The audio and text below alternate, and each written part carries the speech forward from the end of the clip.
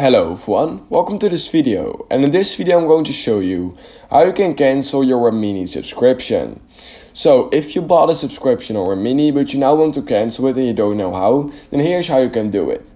So the first thing what you can do is, if you're on Android, what you need to do is go to the settings icon in the top right corner of your screen, and then here at subscriptions info you will literally just have a lot of information about your subscription and also how you can cancel it. I'm currently using an iPhone, so in order to cancel it on iPhone it's really easy. All you literally need to do is go into settings just like this, and then once you're there, all you need to do is click on your name at the top of the settings page. And literally all you need to do then is, let me quickly check, click on subscriptions right here. It's going to load a few seconds. And literally right here, it's showing all your subscriptions. For example, I have a Twitter subscription running right now. So you click on it.